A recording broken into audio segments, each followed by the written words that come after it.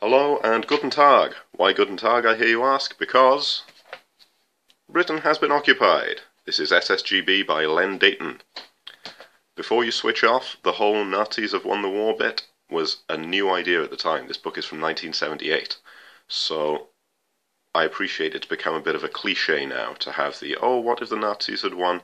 This was a new idea, and it does hold up very well. So, keep that in mind when we're looking through this. Basically, the story begins, it's a year since Operation Sea Lion succeeded.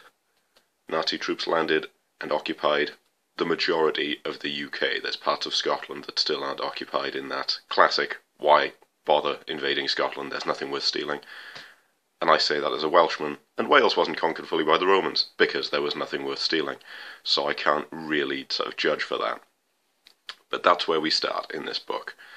The King and Churchill have been captured, the princesses have been evacuated to New Zealand, and life is sort of going on, which is, I think, the interesting thing about this. There's a resistance and there's a plan for what to do and all that, but mostly life is going on and it's just a bit more grim and miserable. And that's the sort of thing you expect from your Len Deighton's. This is the first Len Deighton I've read, but it's quite like John le Carré in that respect. So, the story in short, Detective Superintendent Douglas Archer is investigating murders exactly the same as he was before the war. It's just now he's working for German bosses instead of British bosses. And in his mind, I think he's trying to convince himself more than anything else, nothing has changed. I'm still a policeman doing my job.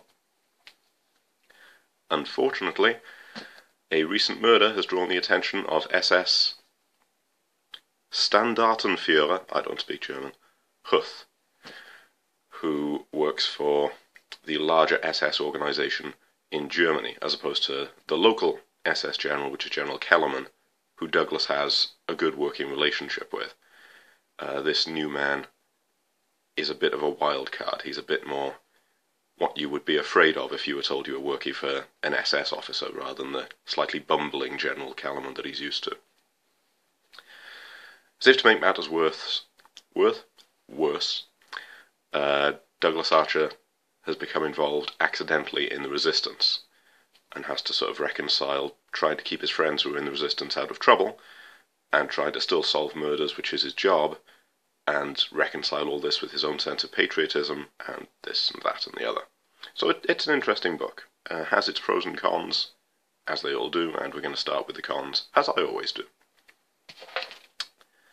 There are some questions, I'm just waving the book around.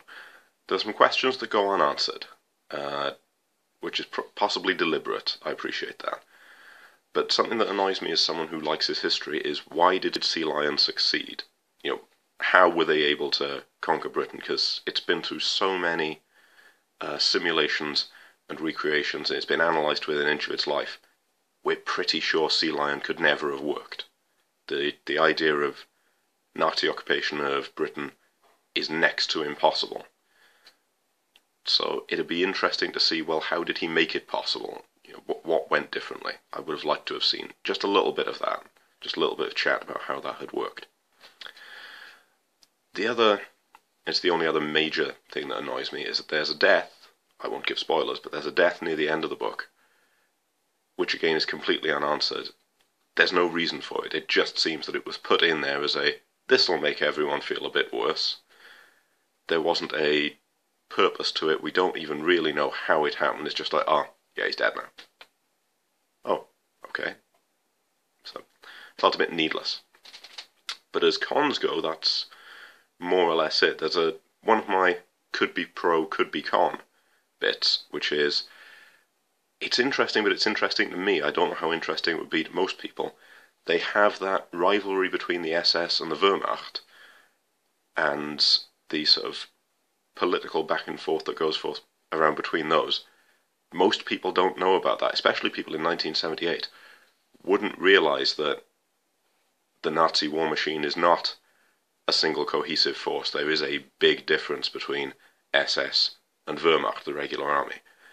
And I like that, the way that comes across in this book. But most people might think that's a little bit too into it, that's a little bit too confusing. maybe it wasn't needed.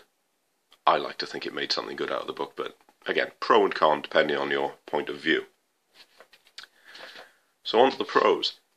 Very interesting concept, and it was an interesting concept back when ideas like this were unique. I know now we have things like Man in the High Tower, and there's hundreds and hundreds of books of here's Hitler standing in the Houses of Parliament, here's Hitler standing in front of St. Paul's Cathedral, oh look, the Nazis have won, what a dreadful, dreadful world we live in. This was new, and it was realistic, the way they've portrayed it. It's a lot about sort of day-to-day life and life going on, and you just trying to keep going, not thinking, well, how do we get rid of these dreadful Germans? Because they're just people running the country, and everything's a little bit worse, everything's a little bit more grim. But most people aren't desperately reaching for arms to fight off the dreaded invader, because, well, why would you? They've won. We don't have an army to fight them with anymore. We might as well make the best of things. It's not a particularly upbeat idea, but it works. I liked it. It's like Archer is theoretically a collaborator, because he's collaborating with the German army and he's working for them. He speaks German, he's all this, but you don't hate him for it. You just think, no, you're a policeman trying to do your job. Your bosses have changed, that's all. That's not all, obviously. The situation is very different, but you can sympathise with him for trying to convince himself that's not the case. I wrote down a little realistic portrayal, and I thought, well, that's what I've just said, so I'm not going to repeat myself. It's no extreme heroism and no extreme dystopia either. This is sort of Len Deighton, there are no heroes. Right, going to round this up nicely. I enjoy this. This is the first Len Deighton I've read, but I've read a fair bit of John le Carré, and it's got a similar feel to it. There's no Ian Fleming going on in this. There's no swinging from rafters or anything. This is, no, really, what would have happened if this and that and the other. And I liked that. It wasn't adventurous, and it was, dare I say it, not as fun as reading a James Bond book. But it was absorbing, and it was a page-turner. I was surprised how much I wanted to keep going back to read it. Not so I could get it done, but to find out what happened next and how the characters were doing. So, yes, I'm trying to keep my videos short, so I'm going to leave it at this. SSGB, I'm in no great rush to reread it, but I'm very glad that I did read it, and I would recommend it to other people. So, this is James, aka JP Harker, signing off once again. Auf Wiedersehen.